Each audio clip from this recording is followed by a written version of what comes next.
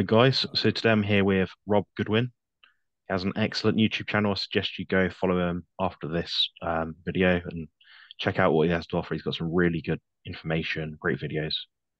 So Rob is a PT, a Thank you. fitness expert in general. This is since 1994, before I was actually born. So he actually knows his stuff.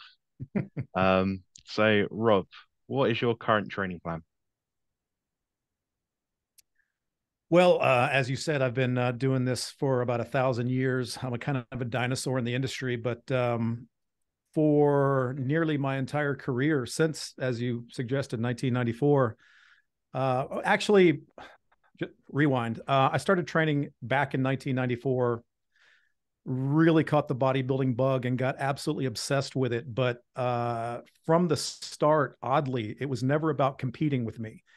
I wanted to conduct the experiment when I got into bodybuilding and just became a total complete, addict in the sport. It was always about being on the other side. And I liked the experiment, not only with my own personal physique, but working with other people, not necessarily even competitors, but just anybody who were looking to make a dramatic change in their physique, because I was able to do it with myself. And to be fair, when I started, I think one of the reasons why I got so heavily into it is because I realized I was a bit of a hyper responder myself. I got results fairly quickly. And being that it was in 1994, Dorian Yates was the current Mr. Olympia at the time. And I gravitated towards his blue collar, lunch pail, blood and guts mentality. I really like that work ethic. I like that grit. I like extreme things. So I instantly became a Dorian fan. And then, as being in 94, he was sort of taking some advice around that time from Mike Menser. And so I started devouring everything I could from Menser, Arthur Jones, Dorian himself, and several others. And back then we didn't have the internet, so to learn, you had to travel. You went to seminars.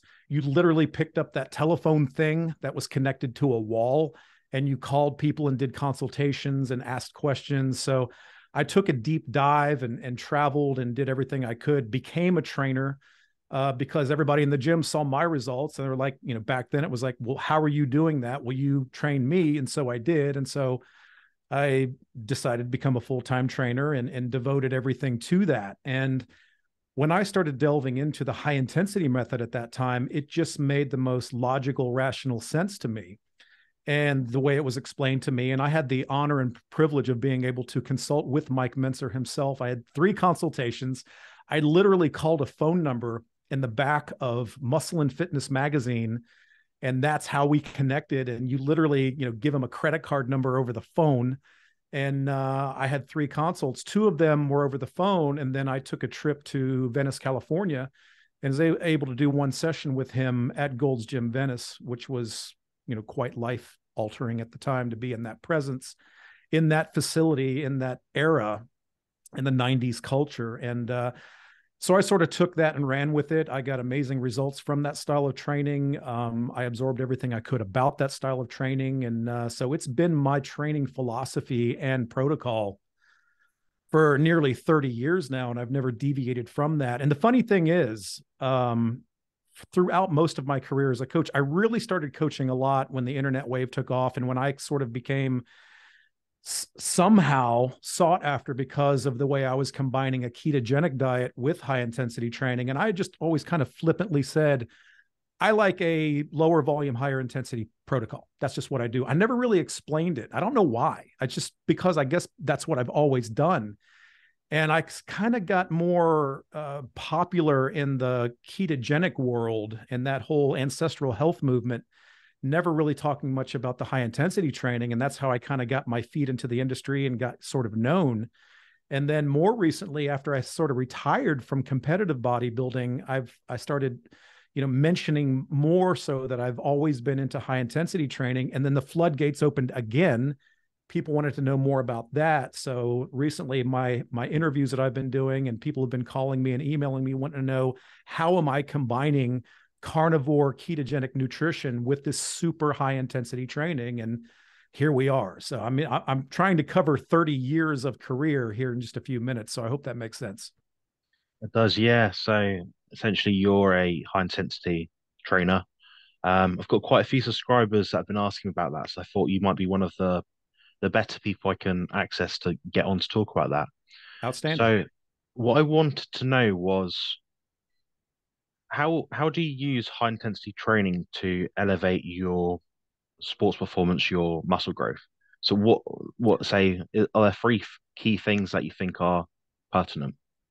I think the most critical thing here, obviously, and let's get this out in the open now because everybody's going to want to know about the whole steroid thing. I think if you're competing, obviously, this kind of training, as far as I'm concerned, will work for anyone. But I also feel that if you're just a guy or a woman in the gym, you're drug free, you're living a normal life, and you're just trying to put on the most amount of lean mass possible or preserve the most amount of lean mass possible, then I've always believed, because this is just the way I started and because I've studied under some of the greats in the high intensity movement, that that was going to be the best approach, especially if you're a natural athlete. Now, if you're taking compounds, which that's fine. I don't judge anyone for that. If you do that, great. If you don't do that, great. But obviously we know that if you're taking anabolics, there's going to be a heightened recovery process, obviously.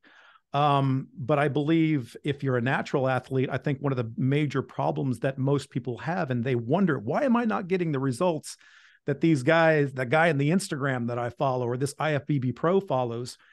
And I think because, especially for the natural trainer, you're not giving the body proper recovery time to let that overcompensation occur from the stress that you're applying to the body through your training. And then I think another thing that I always talk about, and it's really, really hard to get this notion into people's heads and make them understand where I'm coming from. But when we talk about taking a set to failure, and just for your listeners who aren't completely familiar with high intensity training, it's about only taking one dramatic all out set to total complete failure. And I kind of do it the way Dorian did it, where I will do one or two what we call feeder sets that I do at about 60 to 70% of my max. So it's not super stressful. And I do that just to get loose. I'm old now. I just turned 54. So I do that to kind of get loose, get my muscles primed, and more importantly, to get my head in the game, because most people don't understand what true failure is.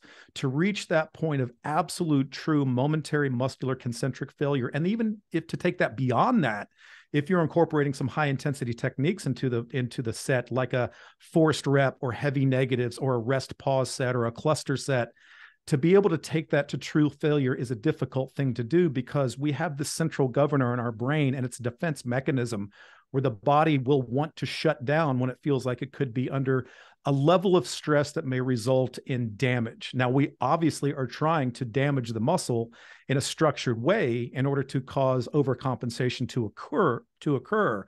But most people, their brains will shut down before the body, and they may say, oh yeah, I took that set to failure. Did you really? It took me literally over a year to where I truly got to where I could take a set to what true failure was. And then I had to keep even working on that over the years to be able to take my mind to a place where I could physically and mentally subdue myself or subject myself to that level of intensity where I would get beyond what my brain was telling me, or when my brain was telling me to stop, and take a set to true failure. And I think you really have to understand what that is and take it to that point. And most people not only don't understand or have never truly taken the time to develop that, but many people just don't want to go through that level of discomfort. And you know what? That's fine. It's like I always say, this stuff that I do, or this stuff that my clients do, it's not necessarily possibly for everyone. And that's okay. Not everybody might want to be on a carnivore diet like I do. Not everyone may want to be on more of an ancestral health or ketogenic diet like I did for years and years. And that's okay too. But if you are seeking change and what's working for you isn't working, then the way I run my business is I say, hey, let's try what I do and what I've kind of been thrown onto the landscape for, and see if it works. And so I have this group of clientele. I have about 100 people that I work with online, and I have a private gym here in the States where I work with people on the workout floor from, as we discussed, 4:30 in the morning till about 1 o'clock. And so these people have an interest in what I do. They see the results that I have gotten and other clients of mine I've gotten, and they want to put it to the test. And I think that's great. Another thing that I always fight about in this industry, and we can talk about it, is this whole dogma and zealotry that's in the fitness and nutrition landscape.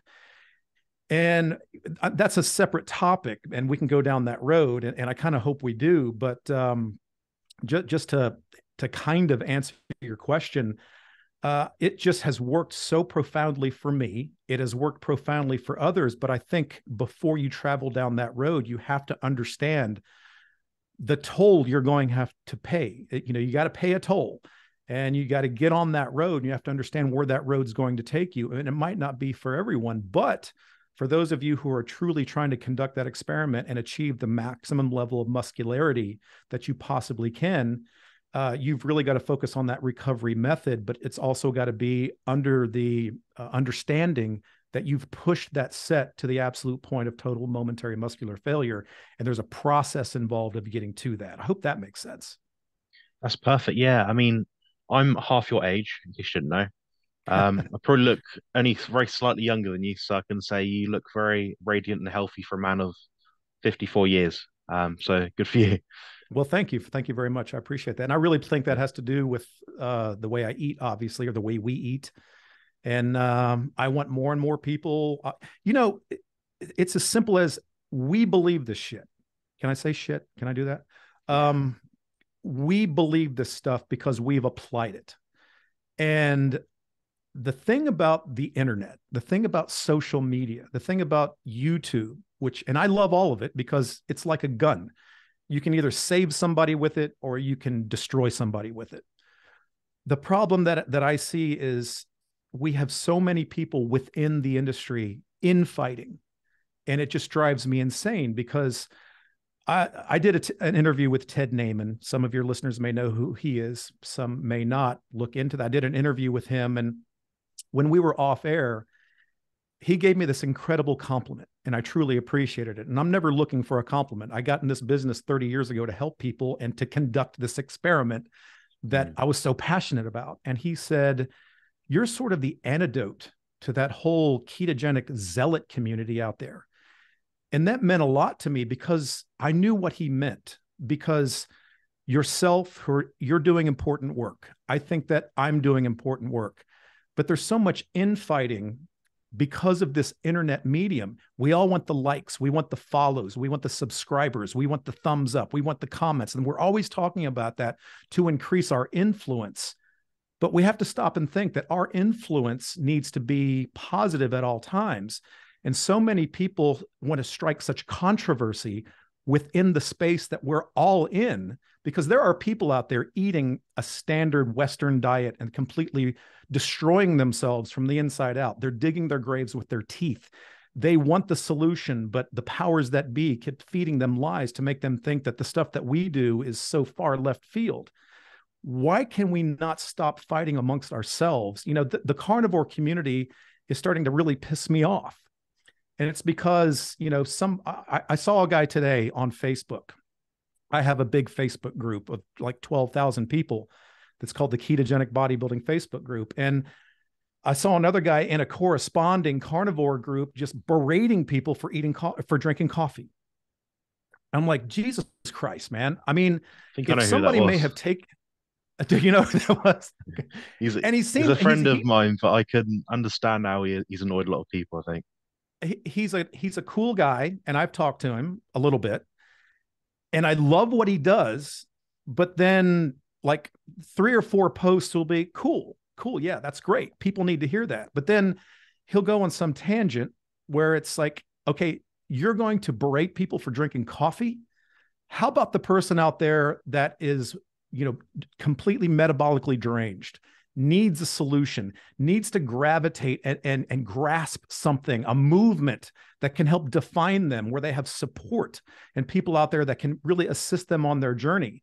And, it's kind of like you're trying to coax a squirrel to eat out of your hand. You don't want to make any big sudden movements and scare the shit out of them.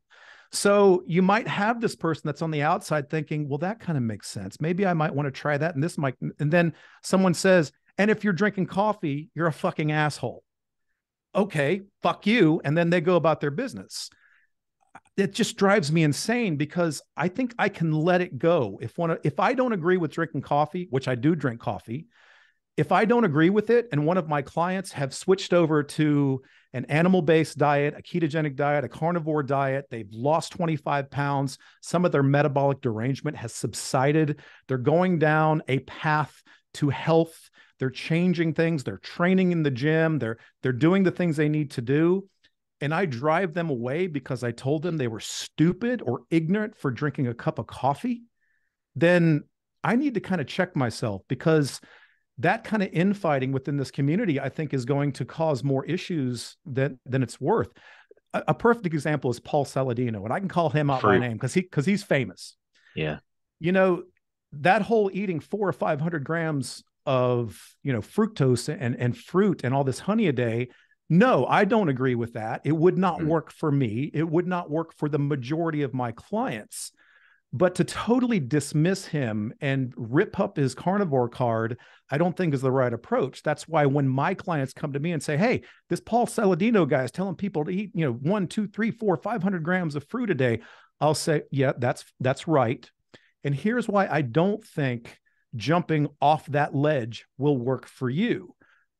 But to that end, it may be okay for someone to take in a small amount of fruit in small quantities to a certain level of grams within their carnivore ketogenic diet and be totally fine with that." I've kind of got on the landscape because I combined what I called a hybrid ketogenic diet with bodybuilding kind of style training.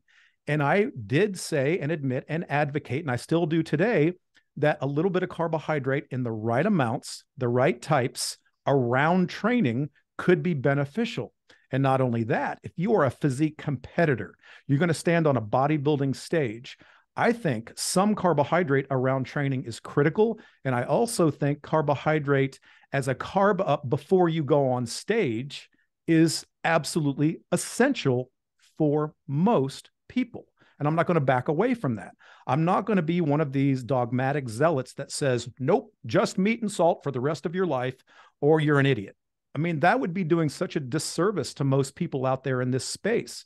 So everybody is an individual. Everybody's decent or different. So we can have an umbrella with some bullet points and some guidelines that even those might need to be adjusted.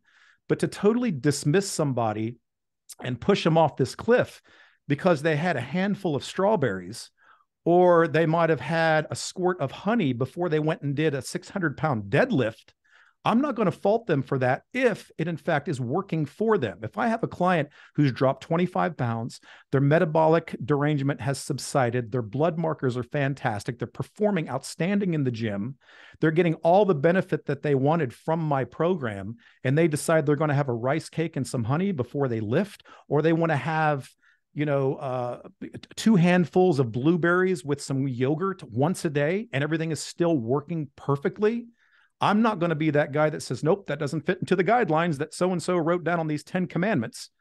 I think that's insanity. So I think we all need to unite. Otherwise, we're just these crazy vegans. There's the running joke that, you wonder if somebody's vegan. Oh, don't worry. They'll tell you. They're going to find a way to tell you. They say the same thing about CrossFitters. You want to know if somebody's a CrossFitter? Don't worry. They'll tell you.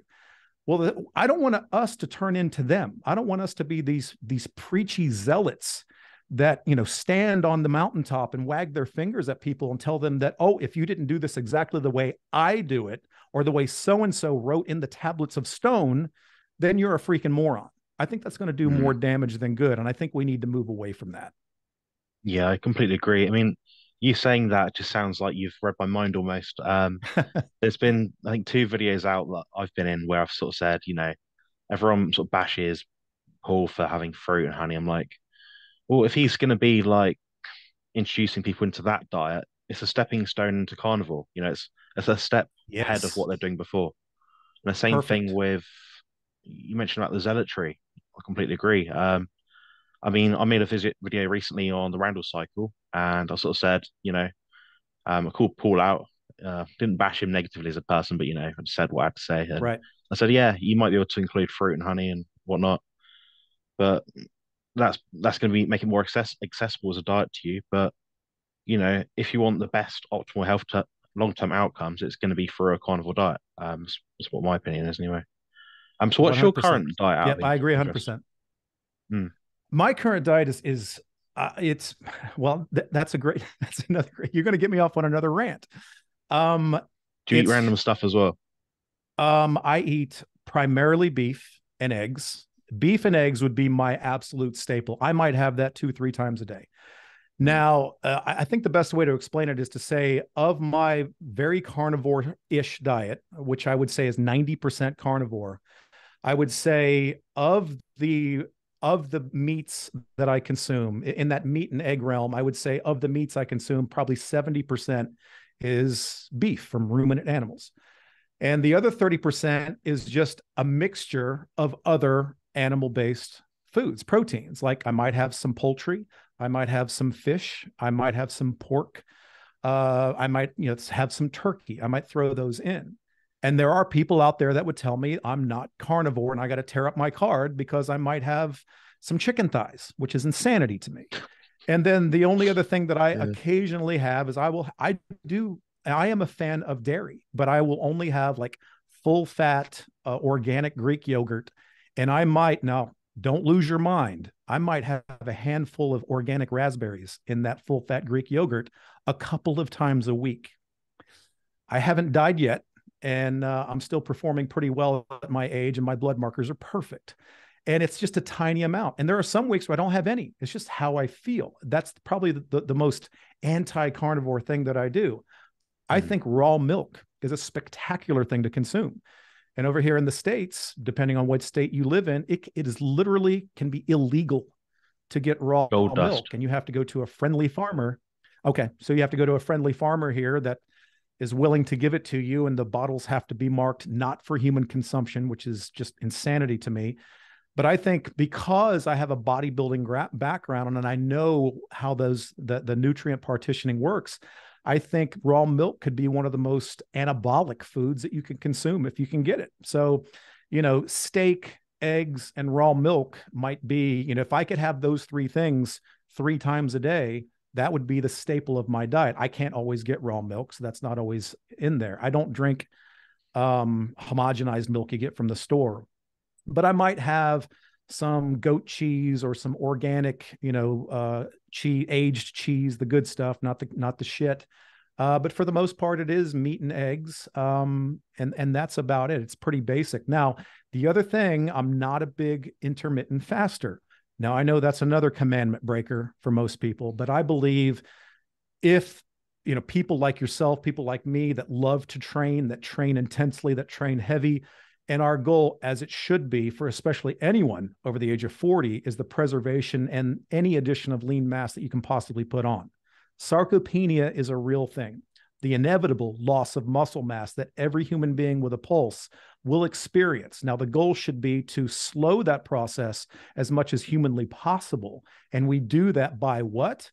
Lifting heavy weights, getting adequate sleep, and getting adequate protein. And I also believe, and the studies do support this, that too much fasting or too much intermittent fasting may not be the best thing if the goal is to try to put on lean mass. And some of it may be the fact that for almost 30 years, I've been eating several small meals throughout the day for muscle protein synthesis. And I still do that to this day. And there's never been any detrimental side effects from that. And I don't think I'm killing myself by doing it. And the other thing I would throw into that now to back up that, so I'll eat, I'll get a whack of protein early in the morning when I hit the gym floor. And then about every 3 or 4 hours, I'll have a small meal that's very carnivore. That's how I eat. And then before I train, I may have a small amount of carbohydrate on those days that are especially taxing. Like if on leg day or back day, I may take in 15, 20 grams of carbohydrate. That could be cream of rice. It could be a rice cake, something of that nature, or it could be just like a cyclic dextrin powder that I'll have pre-intra workout that to help for that to fuel those super high intensity efforts. And here's the thing for people out there who are already wagging their finger at me, I take in an amount that I know will be absolutely gone by the time I finish my last set of that workout, which will net in a zero side effect principle for me because I'm using it as a tool at the right time in the right amount for a very specific purpose only, and then it goes away. So it has worked very well for me. So I like having a little bit of carbohydrate in a timed, in a structured amount with a heavy whack of sodium right before I train, 15, 20 minutes.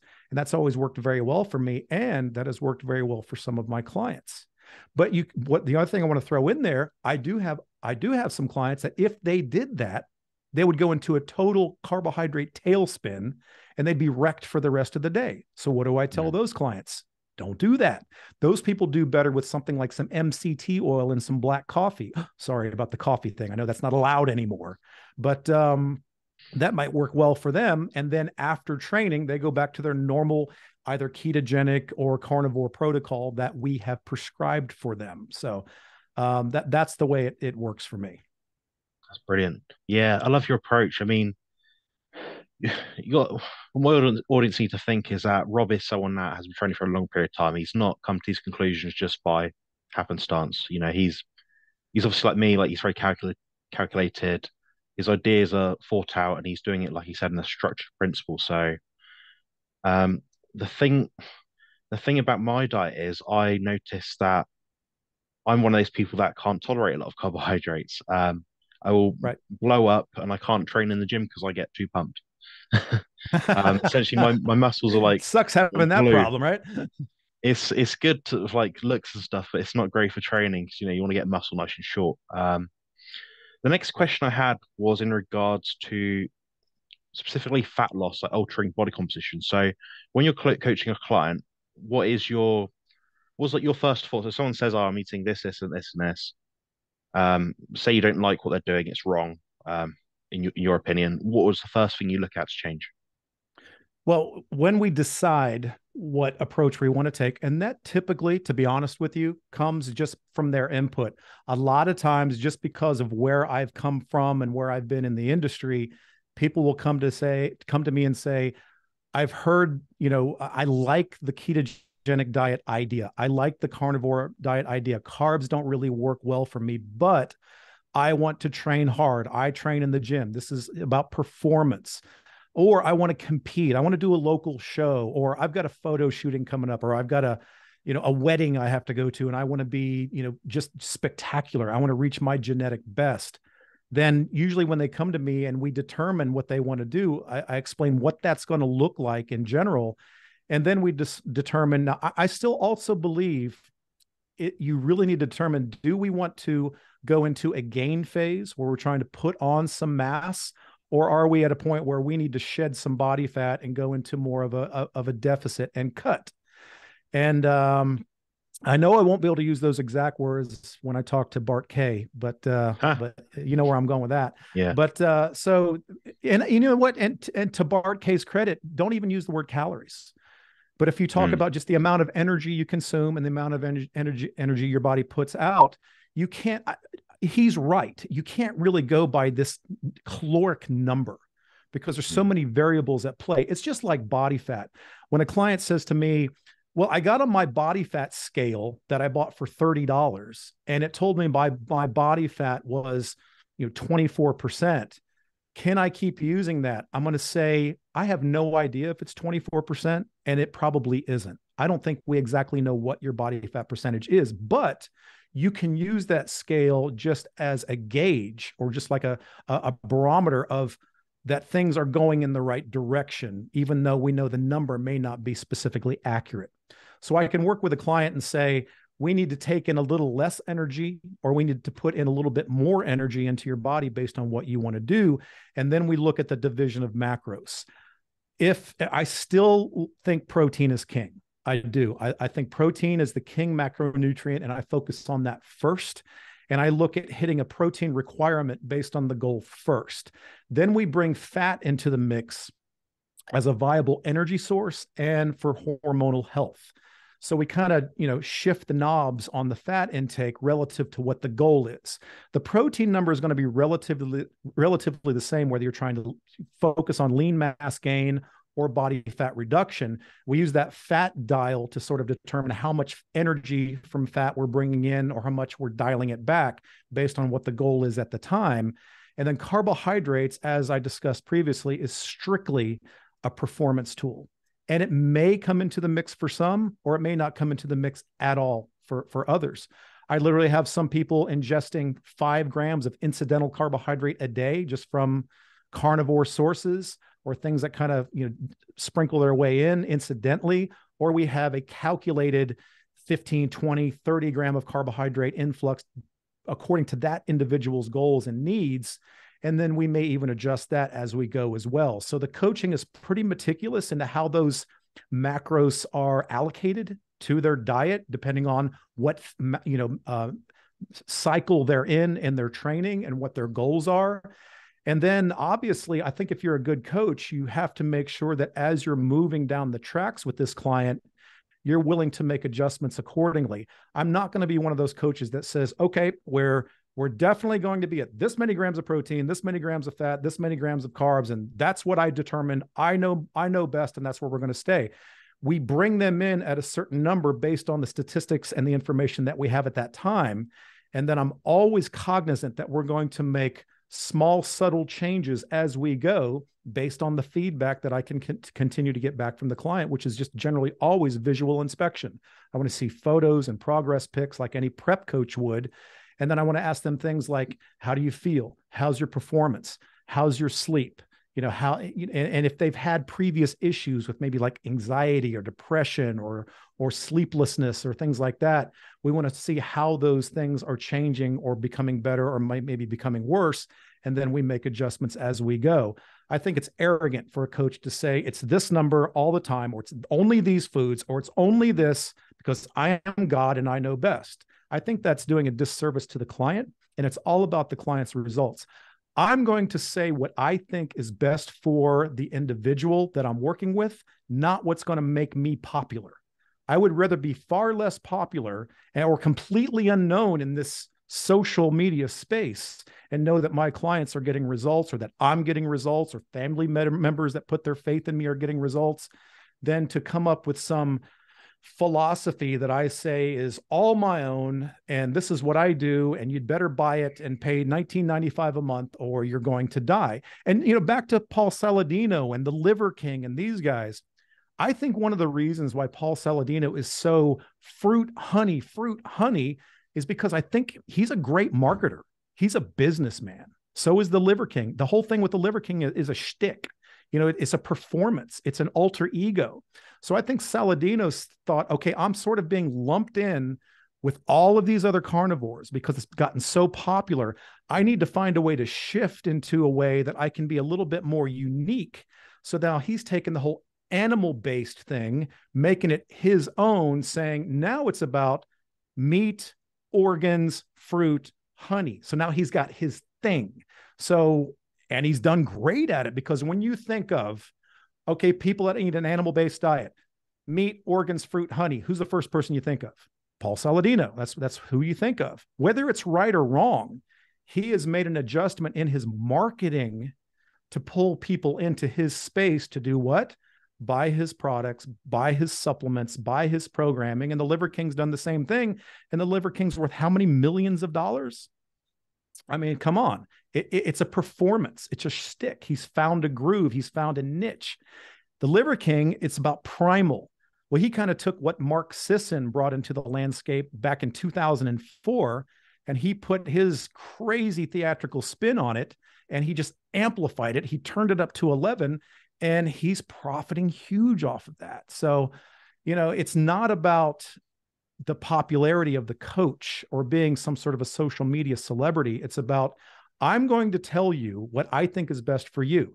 Now, if I do an interview with you 2 years from now, and if what I said on this broadcast, I feel I was wrong, probably the first thing I'm going to say is, hey, it's great to talk to you again. Oh, before we begin, I want to say I'm sorry when I said blah, blah, blah.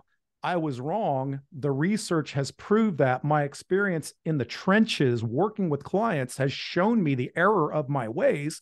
And now this is what I believe based on making a slight shift in my philosophy and what I do with my clientele. So, Perfect. Yeah.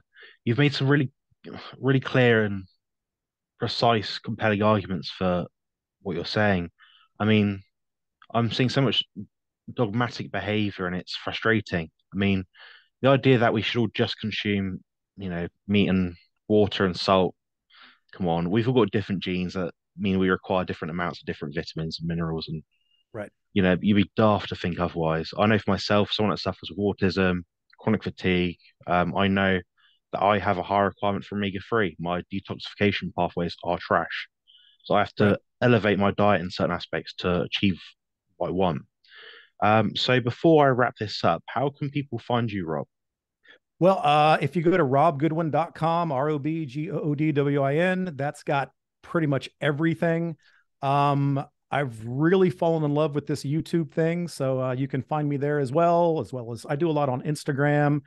And one of the things that's still going really strong is I started a podcast a couple of years ago called the Ketogenic Bodybuilding Podcast. And I've been kind of amazed that so many people seem to like it. I've gotten over 100,000 downloads in just 30 episodes, and I probably get 100 emails and messages a month just from that podcast. But now what I'm doing is whatever I do on YouTube, I'm replicating over to the audio podcast. So whichever one, whichever format you like better, you're going to get the same content. But it's all at my website, robgoodwin.com. And also, what got me into this whole situation to begin with is years ago, I started a Facebook group called the Ketogenic Bodybuilding Facebook group.